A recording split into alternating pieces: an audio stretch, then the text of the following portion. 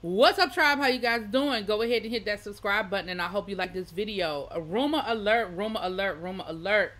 Bravo and Cocktails is reporting that there are rumors out there that Bravo may be trying to bring back the Real Housewives of Dallas. Now, if you guys remember, the Real Housewives of Dallas was put on pause after their final season.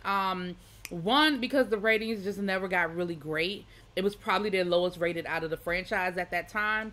And two, there was a whole lot of race relation stuff going on as it related to Cameron, her husband, her brother-in-law, and Tiffany Moon, who was an Asian American woman in the first minority to be on the Real Housewives of Dallas. Now, we had heard information that they were actually starting to film, and they had actually casted 2 women of color on their upcoming season to try to offset the whole, situation that happened. But the problem was they wanted to bring back Cameron, and a lot of people, myself included, wasn't here for it. They wanted Cameron fired, and they wanted the diversity, and Bravo didn't really want to fire Cameron. Now, part of me feels like they put the show on pause to give everybody time to maybe forget about all of that, so when they brought it back, people wouldn't be up in a roar, have an uproar about Cameron still being on the show.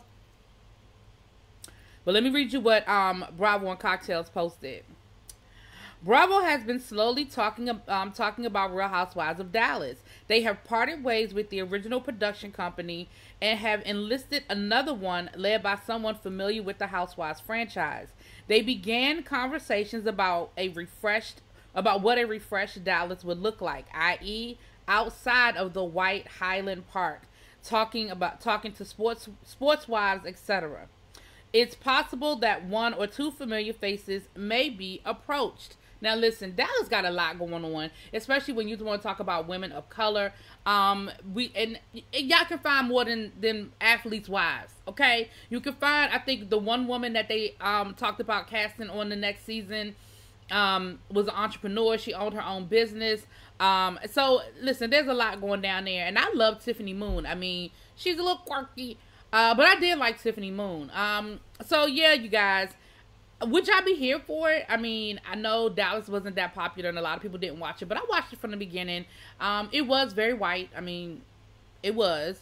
But I did enjoy the show. I thought it had its moments. Now, they need to bring Leanne back. That's who they need to bring back. Now, I know Leanne was crazy as hell, okay? But they need to bring Leanne back, and maybe that's what they're talking about when they say some familiar faces.